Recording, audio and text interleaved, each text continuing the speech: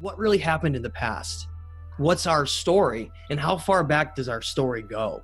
And to begin, we're going to go back more than 12,000 years ago to this time known as the Younger Dryas, when ancient civilizations called it the Golden Age. It was a golden age of civilization when, you know, there's evidence we can find exclusively all over the world, which we're about to go over in a minute, for anyone who's skeptical, that there was actually a global advanced megalithic civilization that once existed that was connected all around the world, not in the way where we view today with all this modern technology with cars and trains. I don't think it was like that at all.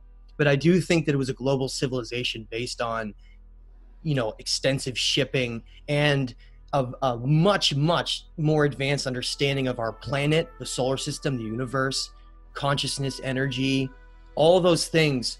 When you start looking at what these ancient civilizations knew, the knowledge about energy and transmuting their consciousness and all these things we're about to go over, it really does seem like science fiction.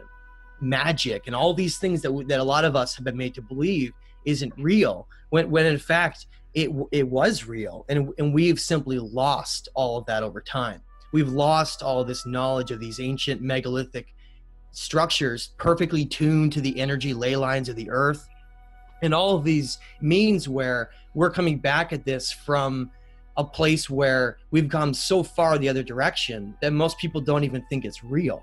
And I want to do a quick shout out, because I want to always show the appreciation for so many other researchers and truthers that have come before me, because this is not just something where someone stumbles upon all this and they try to get this to this place all on their own. This is a team effort by all of us. It's a team effort by those who are here that have the objective and the eagerness to want to find the truth and not be stumbled across by all those things that hold us back. And so I want to give a quick shout out to some of the most influential people that have delved into this area specifically that I think deserve the most credit. And those names, and I highly recommend people look into their work because they deserve credit, are researchers like Brian Forrester, Robert Schoch, Graham Hancock, and Randall Carlson. You know, these men have looked at this from well, here were these megalithic ancient civilizations, and then here were these disasters that we could see. What happened? Is there a correlation with why so much is lost? And that's where this discussion is going to go. We're going to try to understand what actually was lost back then, and what did these ancient cultures know? What were some of the documents they left behind to help explain what has been largely considered nothing more than a myth and just fantasy for what has been now hundreds, if not thousands of years. Yes, I'd concur.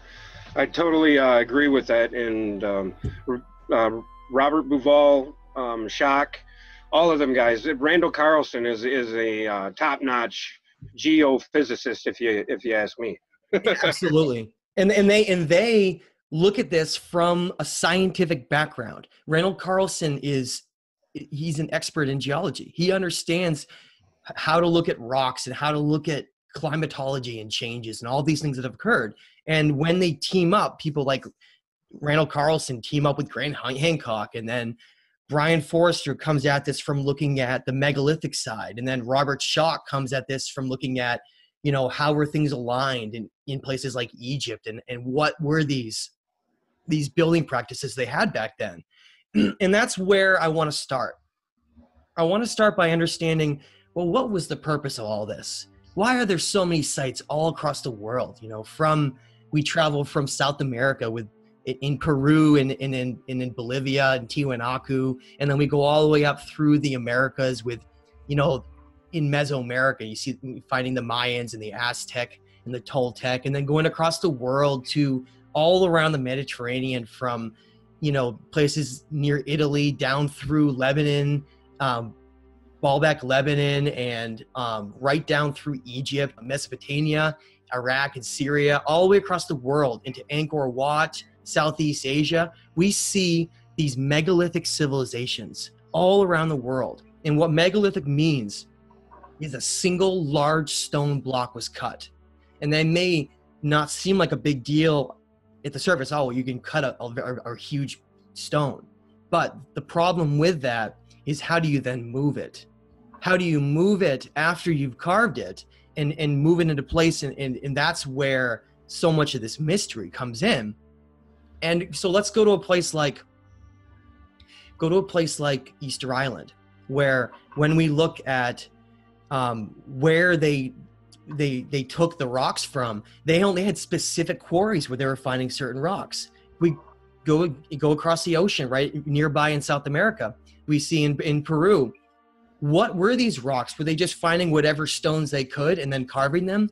No, in some cases, they were even going to acquire these stones, including places like Egypt, sometimes more than 20 miles away, sometimes more than 50 miles away, just to acquire the right amount of stone and rock. And the purpose behind that was, if you have a type of rock that is not only far less erodible over time to actually last, but rocks that have a crystalline silica component to them, quartz, okay? This is a major component to understand. These different granites that have large amounts of quartz in them, they are part of this entire idea of, not only could you build something that withstands and lasts due to erosion, but build something that actually has the specific change on the harmonic frequency of the earth, of the energy itself. And so you would pick specific types of rock that would reflect that. And that's what, when you go over things like that, and the meticulousness of what these cultures did to build these structures and to go find specific materials for it, everything was planned. Everything was precisely planned because they knew what they were doing. And that's one of the biggest points to understand about this, is that these structures are so meticulously built, and in some cases we couldn't even mimic them today, or with great difficulty, that therein lies the very purpose, is that they did them in that way for a reason, because they had a specific goal in mind. And what was that goal in mind, Steve? That goal was energy. That goal was harnessing energy and allowing a place that can focus energy to then assist with things like raising human consciousness, and even a situation like where you could harness energy to then use for the means of incarnation, to actually be able to travel through lifetimes into different bodies. Because really, that's what comes down to how we define ourselves here. It's not based on the physical body. It's based on this energy. It's based on this internal energy that we call our spirit or soul. When we do look at these civilizations all over the world, one of the things that maybe is a little bit lost with people when they're trying to put all this together to understand timelines is that there have been these different epochs. I like to call them epochs, or different time periods of advanced or sophisticated human civilizations, we'll call them. I'm going to lump these epochs into 3 different time periods. And some of those time periods are going to cover large areas. And the first time period could probably be broken out into multiple ones, but I don't think we have enough information yet to do that. And let me explain what those are. The 3 different time periods that we see, that we find direct evidence for, and the best evidence to show that, in my opinion, of anywhere in the world, is looking in Peru, specifically in places around Cusco, up through Machu Picchu, and even parts of coming into Tiwanaku in Bolivia, Pumapunku. What you find in places like that are these 3 distinct different building styles. Okay, and that right there is the key to this whole puzzle. Because when you look at it, you find this pre-Diluvian megalithic civilization, which was part of that global civilization that included Atlantis, all over the world, connected by these energy centers, pyramids, and temples. Okay, and we're going to get into this coming up in a little bit, but then you had these cataclysms happen through a combination of things that were going on with our solar system, our sun, and these changes that were going on with the earth. You had these cataclysms, okay? And we'll get into that in a second. And those cataclysms caused that advanced, sophisticated civilization to be essentially wiped out. Now, right after that was occurring, because some of these cataclysms and these earth changes were happening over the course of hundreds of years, if not over 1,000 years, okay? And what that means is that's a long time. It's a long time for things to happen. It's not like, oh, they get wiped out and boom, then nothing, and then we see this rise. There's these intermittent periods. That's what is the most difficult thing to understand about this, that we find is that there was this, I call it the Younger Dryas civilizations, which were essentially right after the Ice Age was starting to melt from these cataclysms. There was an attempt during this intermittence between disaster and all these things that were happening and climate change and all these things on the planet. There was this attempt to restart civilization again. And that's when you go to Peru outside Cusco, you see this second building right next to it. This building right on top of it that's almost as big, but not quite. And it's not quite as sophisticated either. And as you go, you see this gap that takes place. And this is what I call the post-Diluvian civilizations, where a certain amount of time later, we don't know exactly how long. In some cases, it could be thousands of years in some places. But we saw civilization then get restarted again, but with far less of an understanding of that knowledge of the past. So in Machu Picchu, in these places around Cusco, you find the 3 different distinctive building practices. And Brian Forster talks about that all the time, and he's spot on. And so what you find is in Peru, we think of as the Inca are not actually what most people think. When Pizarro came down and conquered South America, what he was meeting were with the natives that he was meeting and talking with and then killing in many cases. He was meeting this descendants of the Inca. The royal Inca were actually only a small segment of the ancient Inca that were part of this royal structure, who not many of them were left. And that was only the descendants of what I was calling the Younger Dryas civilizations. I don't think that any of the descendants of the pre-Diluvian, the real masters, were ever left. We have no idea what they even looked like, but they've been depicted with beards and a lot of facial hair, in which the native people of those areas don't have. So there was these 3 different periods. And I want to go back to the whole pre-Diluvian thing, because when we look at the fact that, yes, I'm going back before 12,000 years ago, but I think especially based on cuneiform tablets, looking at the Sumerian king list, one of the most incredible pieces of evidence of all, talking specifically about how Eridu was the first place that kingship was lowered to long ago, before we can even almost before we can wrap our heads around it, something like potentially more than 50,000 years ago. Maybe 100,000 years ago. We don't know, but at some point long ago, civilization was created here. It was created in the Fertile Crescent of Mesopotamia, near the mouth of the Tigris and Euphrates rivers. If you don't mind me cutting you off for a second, I'm just a little curious as to your opinion on the King's List and the amount of years they've each lived, and how it progressively got less and less, and what your opinion would be on that. Yeah, that's okay. So we're talking, no one's never read the Sumerian king list that's listening to this. I highly recommend you read it, because it lists out these pre-Diluvian kings. And that's where this whole idea of, well, how far back does our timeline go?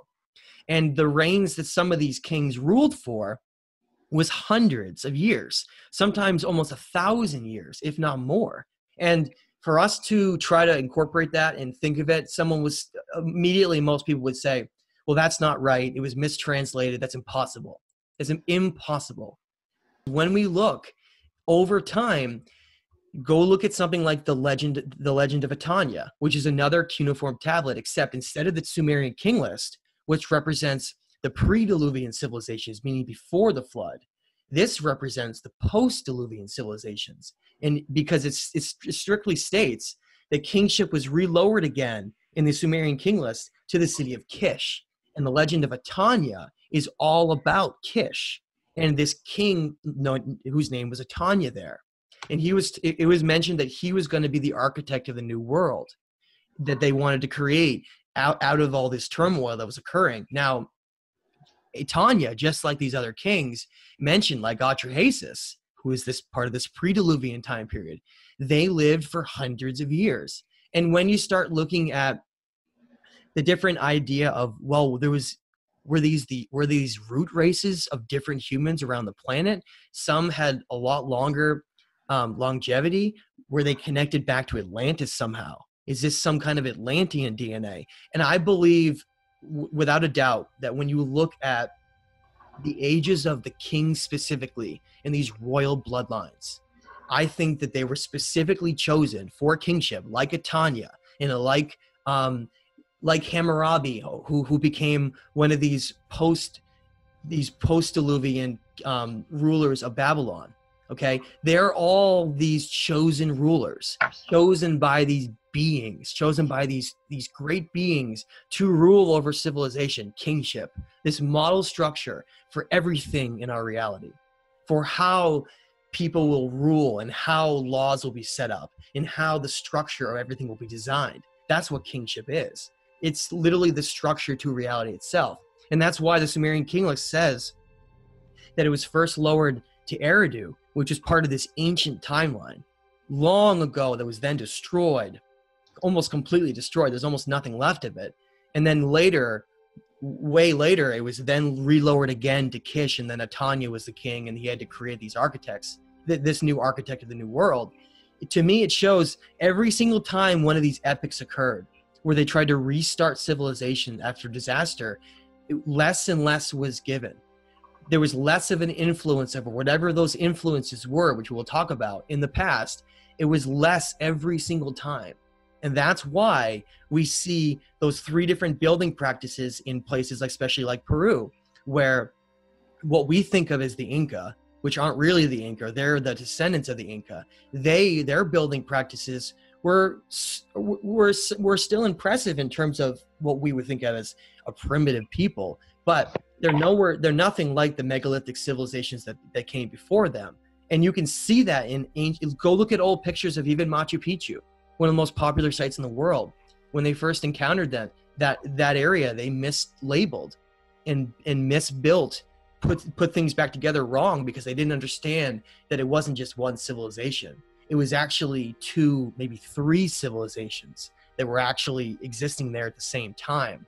And Steve, like, these sites all around the world that were focused on specific energy ley lines of the earth, focusing energy for temples and human ascension, all these things, that's the same type of understanding, this type of harnessing electromagnetic energy of the earth that Tesla figured out. And then, of course, his work was then suppressed and then hidden under the rug, because so much money is involved in energy and technologies, it's being largely controlled here. But we're just getting back to what was already understood thousands and thousands of years ago during these different human time periods. What are your thoughts on that? Yeah, I think that you're spot on when you're talking about that less and less has come back to us. And I believe we're in the dawn of a new era of enlightenment, and we are on the front lines, brother. We're returning to where we became. Everything returns to where it began. We're returning back to what some would call the light that we've lost in this dark period of our civilization. And I want to bring up one more thing before we move on. I want to specifically talk about something that I haven't talked about that much that needs a lot more discussion, and that's Easter Island.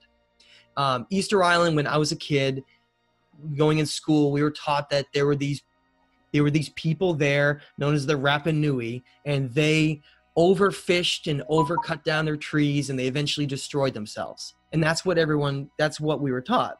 And the more you look at, like, what I just talked about around the world, but especially in places like we can see whatever was left, in places like Peru, of these 3 different distinctive building practices and these 3 epics of humanity, these different time periods, that's the same thing we're finding in Easter Island. And more importantly, just like in Göbekli Tepe, how it's a buried site, when you first look at these moai, these enormous figurines on Easter Island that make it so famous, it's difficult to wrap your head around how enormous those heads are, especially when you take into account that most of those statues are actually buried underground. They're more than half of their bodies in many cases are still underneath the dirt. And so when you look at that, you say to yourself immediately, we're talking about something ancient, something so long ago that amount of time, people need to go look at how long it takes a layer of like an inch of soil to be created. We're talking about feet and feet and feet of material, that such a long time period has gone by, that these enormous structures that are sometimes well over 10, 20 feet tall were then buried by soil being built up over time. That's how ancient we're talking about. That's how old we're talking about. And these moai that cover the island, there's hundreds and hundreds of them. That's unbelievable. And why, right? Why would they build all of those statues all facing the same direction for no reason? Just in a very similar light, just like we find in places like Egypt, we find these huge statue figurines looking in a certain direction. And you go over to Mexico in the Toltec site, known as the Temple of the Morning Star, we find the same thing. These figures that are looking a certain direction often have a type of handbag in their hand and they're passing knowledge. These figures from the past that are shown all over the world. I think it's remnants to the influences that were given long ago that are lost now, and all that has been handed down from above that we no longer have access to any longer, and that has become a myth and is considered not even real in most of our society today. And one of those places, as we transition here, Steve, is Atlantis. You know, Atlantis is the most famous ancient society location that people talk about in the world, because it's this idea of a perfect civilization that was then lost, and all the different means that went into how that happened. But we really have hard evidence to show that it was very real long ago. And so some of the best evidence we have for that comes out of Egypt and what used to be the land of Chem, which was specifically the pre-dynastic Egypt, which means pre-dynasty pharaohs. When I was talking about those structures all around the world, these megaliths, that includes obelisks too. Pyramids, obelisks, and other temples and buildings. But the obelisks, like we find in other parts of the world, were then written over by other pharaohs later on. You know, they took credit for them. The Great Pyramid of Giza, known as Khufu's pyramid, which I don't call that by. That was Pharaoh Khufu that tried to take credit for that entire structure, even though he had nothing to do with it. He was just a king that came later during these dynastic kings of Egypt, these pharaohs that then tried to take credit for the civilizations before them, and it was largely misinterpreted, if on purpose at all, by those who first found the sites when they were uncovering them. And so there was so much of our history that became confused because of the different time periods and epochs that happened. And so getting into Atlantis, we have this famous being named Thoth, who left all these writings behind because he was this priest of Atlantis who then left during the destruction and went to what became later Egypt, which was the land of Chem. And he was this priest there that then created all the pyramids and the structures there, and was booted out later when they changed calendars from a lunar to a solar calendar, in which he then went to Mexico and became Kukulkan and Quetzalcoatl. But the point is, we have this ancient civilization known as Atlantis that Thoth gives us specific details about. He tells us all about the different principal islands. He says there was 7 circular islands that surrounded a central island, in which there was this famous city called Kior on this island known as Undal, in which he was born and he came from, or during that current incarnation, he says, which is a very important key point to bring up about this whole idea of incarnations. And then if reading into the different ancient history of Atlantis and the different things that happened there, you learn about this battle that was going on between Poseidon and Zeus, and how there's these really there's this battle that occurred called the Titans versus the Olympians, where the Olympians, being led by Zeus, ended up destroying the Titans and took over and created the archetype for the new world. I mean, I think that was a real aspect of looking at what occurred symbolically back in history, with this changing of power over between these different groups around the world, and subsequently the disasters that then destroyed them. And specifically, Atlantis it doesn't actually sink into the ocean as Plato described. A lot of it is a symbolic, metaphorical way to talk about it. When we look at during the Younger Dryas period, when these disasters were occurring, where ocean levels were rising 400 feet to where they are now, that's how something could essentially be looked at as sinking into the ocean. If you're having ocean levels that are rising by 400 feet, you would essentially lose those structures, anything that's built at a certain level close to sea level. And it makes sense that if we're taking what Plato said, where he says Atlantis was destroyed 11,600 years ago, it's fascinating to go see that you see correlation where Göbekli Tepe, which is a site in Turkey, was supposedly created 11,600 years ago, exactly the same date. Now, why is that important? Well, when Atlantis was being destroyed and a lot of these cataclysms were happening, we have overwhelming evidence from not only Thoth and talking about Egypt, but a lot of other places where this knowledge from Atlantis was then brought to different places of the world, specifically in Egypt and in a lot of places around Turkey and the Mediterranean. But it's specifically, we can see it in a couple places where it just really stands out. And that site to me is Göbekli Tepe, because when you look at the site, you dig down and you look at the archaeological evidence of what was there, pottery, people, how they lived, was it nomadic tribes? What was it? You find that yes, there were nomadic tribes there, but all of a sudden it went from nomadic tribes to extensive agriculture and the building of this in huge site in almost no time at all. Rather than having this gradual buildup of what we think of how civilizations got there, we saw this jump start out of nowhere at the same time that Atlantis was being destroyed. Just as we're told that Kem, this land of Egypt, was also being built and created based on all this dissemination of information that was coming out of the destruction of one of these, you could call it the greatest gathering of information ever in history, Atlantis. It was the place where records of all of time of Earth's history were kept. And when it was destroyed by, we're going to talk about in a minute, we find that out in the Atlantic Ridge where it supposedly was, Plato says in the Timaeus and Critias that it was found west of the Pillars of Hercules. We know that the Pillars of Hercules is the Straits of Gibraltar.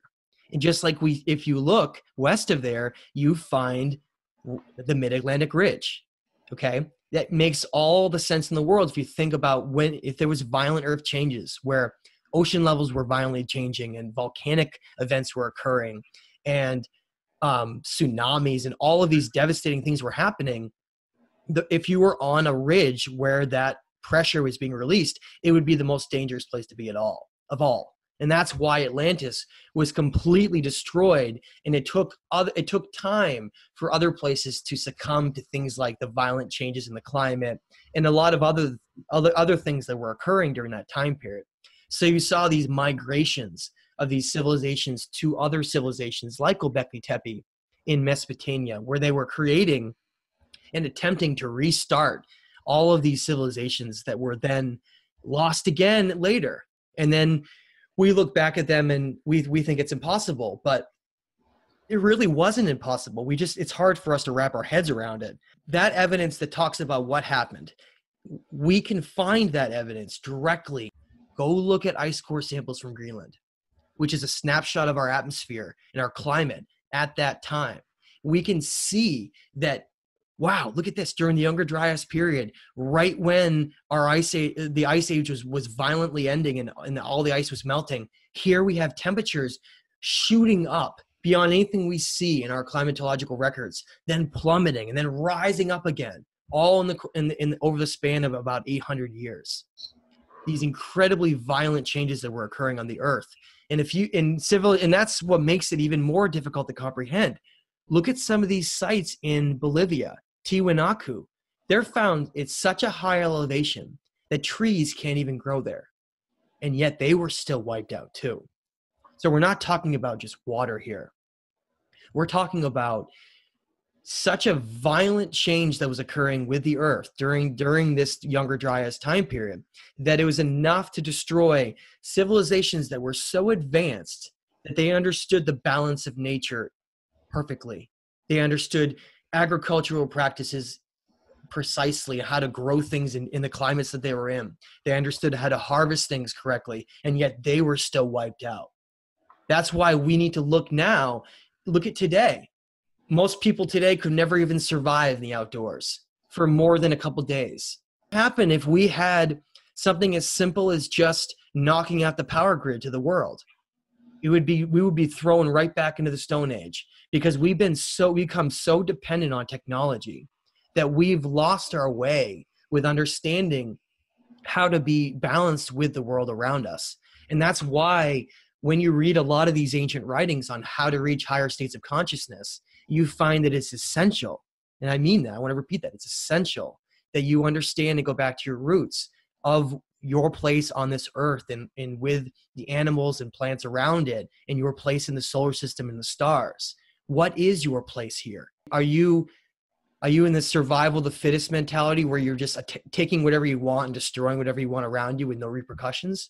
Is that how the human race should act, especially given what we are in our history? Or have we just gone down a dark road where we're at the same place where some other civilizations have been, where they were destroyed and lost? I think there's a lot of lessons that can be learned from looking at reading the Atrahasis and what they say specifically happened with these disasters that occurred. Reading the Epic of Gilgamesh, read the Sumerian King List, read the Legend of Etania, the stories of the Hopi and in the Bible about what happened where all these things were lost before. And we're just regaining those things now. And so that's why Atlantis is so important, because it represents this central city hub, I think, of what the world was at the time. We think maybe today of a place like London and New York City or all these different places as being is the commerce center or the capital of our world. I think Atlantis acted as that for all these ancient megalithic civilizations. And so that's why it's so important that we then take into account of what Plato said and what these ley lines were connecting these civilizations all over the world. Why were they all found on these convergence of energy? Is that just a coincidence? Or is that a piece of the puzzle for us to understand these structures? And so to do that, to understand the past, to understand what happened that we're missing, we have to understand what Thoth said, which was, remember, he was one of the main priests of Atlantis. He had all the knowledge of Atlantis. He's the one who jump-started Egypt, which was called Khem. And he's the one who then influenced, or at least one of the incarnations of, that helped influence, the Maya and the Aztec and a lot of these ancient cultures around the world. So to find out the answers, we have to read from what he left behind. And that was called the Emerald Tablets. Okay, and this was then carried over to later Hermetic writings were written by Hermes, which I believe was also an incarnation. As crazy as that may sound to some people, read what he says about his different incarnations and about how he essentially mastered reality in terms of, instead of having to die and losing almost everything you know and having to start over, what if you didn't? What if you could transmute your consciousness into another body and then have all of your memories and experiences and knowledge retained into that next body? The fact that what you just stated right there, I remember back when, I don't know, just a few years ago, where reincarnation was enough. Well, recently I've come to realize that you can free yourself even from that through a process of enlightenment by looking inside, which is called the divine union. But there is, like you said, there is a way to hold on to your consciousness so today can live on through time into the days of tomorrow. And that's right. It's stated in the tablets over and over again. That's right. And we're gonna get into that specifically, is how can you get beyond the system that's here? This system incarnation. Is it possible for you to not be incarnated again?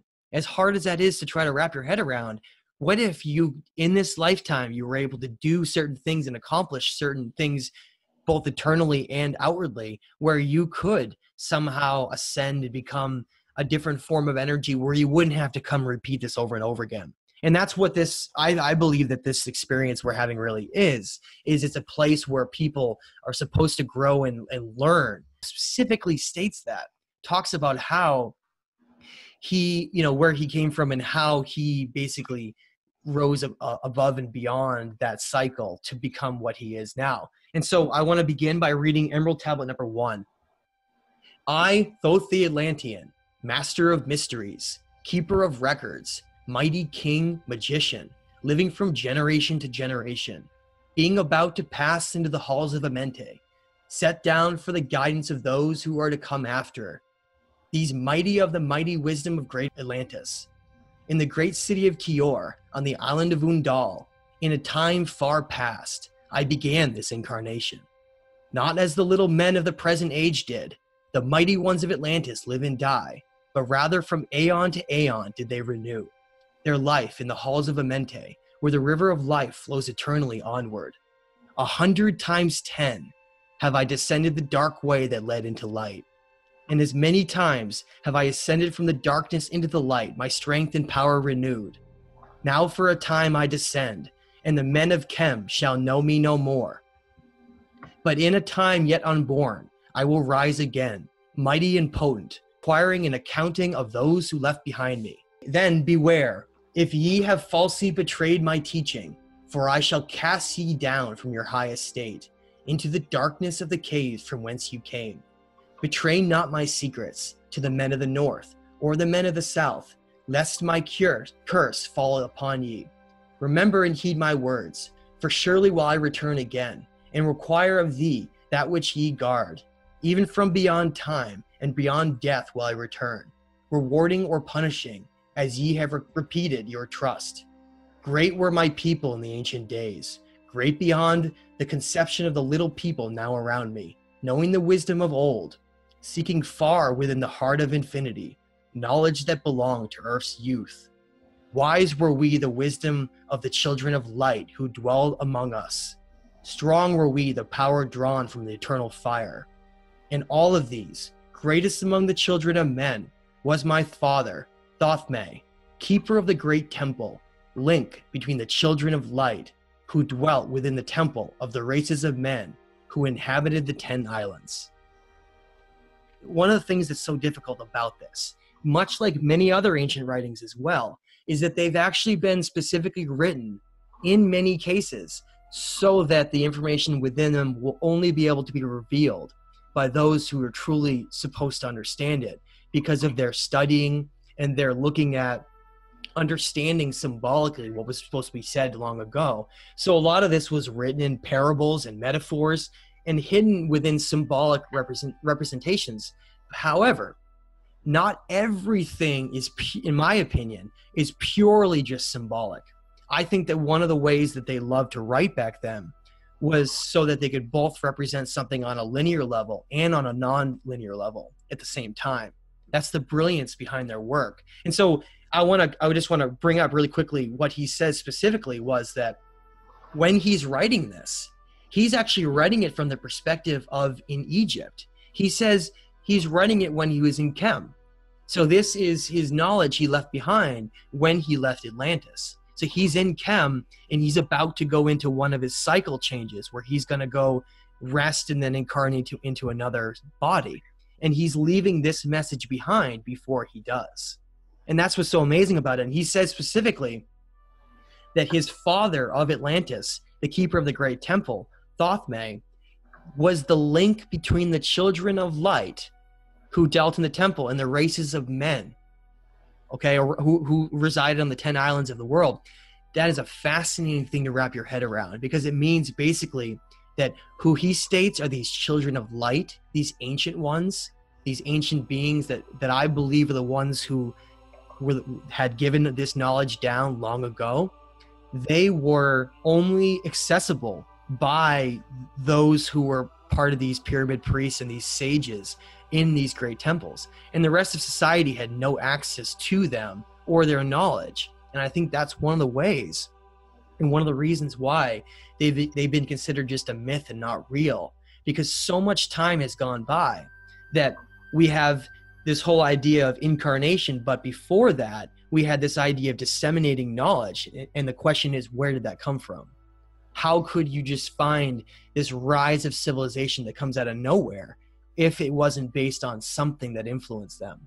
We are here at this time period where we're going to have to decide what this path is going to be ahead of us. Will we understand and separate this physical body from our eternal energy? Or are we going to keep focusing on this Ka world, which is the physical world, this physical world that binds us?